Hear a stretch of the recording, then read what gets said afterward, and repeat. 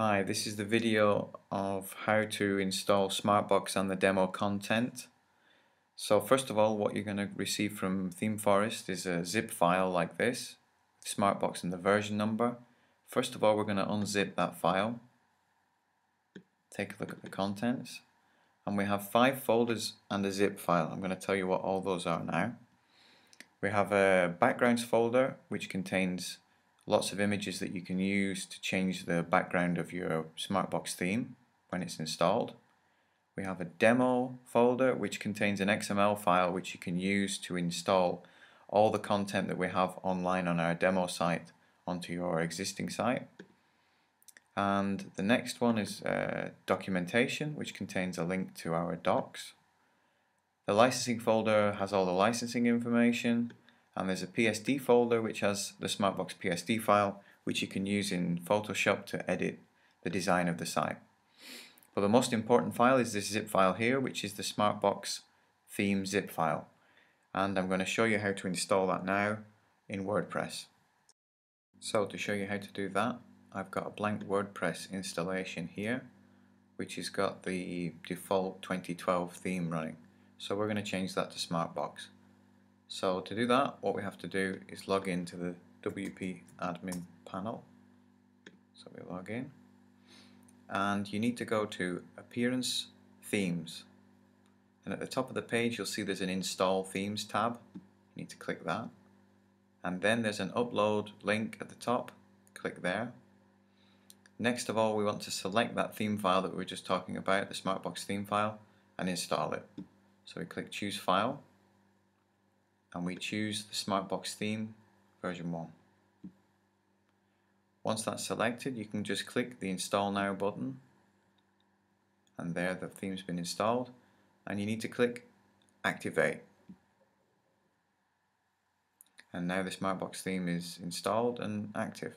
And we can just check that by going to the front, and you can see there's the Smartbox theme with the default Hello World post and a couple of default widgets installed by WordPress. Okay, so next we need to install the demo content file, but to do that we're going to need to install a couple of other plugins. So we need to go back into the admin panel, and there's 2 plugins that you need to install in order for this to work.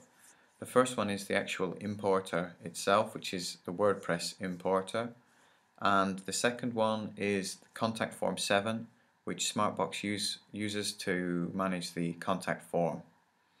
So to install those, we need to go to Plugins, Add New, and you want to type first of all WordPress importer and click Search.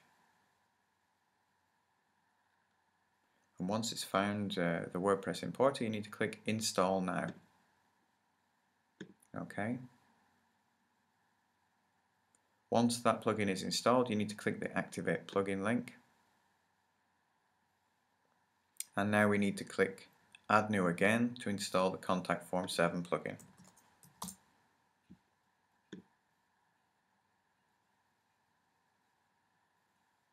This is the plugin you'll need. Click Install.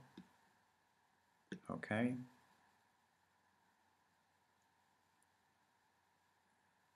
Once that's installed, again click Activate Plugin. So that's the Contact Form 7 installed. So now to import the demo content from our demo site, you need to go to Tools, Import. And now you need to select the WordPress importer that we just installed. And now we need to choose that demo content XML file, which is in the demo folder. Once you've selected that file, click Upload and Import. Now you need to select which users you want to match the users that we have in our demo content. So for now I'm just going to select admin for all those users. But the most important thing here is to click this Import Attachments and Files checkbox, because that will mean that all the demo photos and pictures that we have will get installed onto your theme as well. So next click Submit, and this might take a while to install all the photos, so you might need to wait a minute. Okay, so once that's finished, you should get a message saying all done, have fun. But there's two things that the WordPress importer doesn't do, and that's set up the menu and the front page. So we'll have to do that now. So to set up the menu to be exactly the same as the demo site, you need to go to Appearances, Menus, and here's the menu on the right, but we need to select it as our primary navigation. So click the select box and choose Main Menu, and then click Save. And that's it, your menu's set. So now we want to set the front page to be the home page of the website. So we go to Settings, Reading. And now you want to make sure that instead of being a blog, you want to use a static page for your home page. So click the static page radio option there, and now you want to click for the front page, you want to select the home page. Click Save Changes. And now if we go to the front end of the site, you can see it's exactly the same as the demo content. So you can see we've got the home page,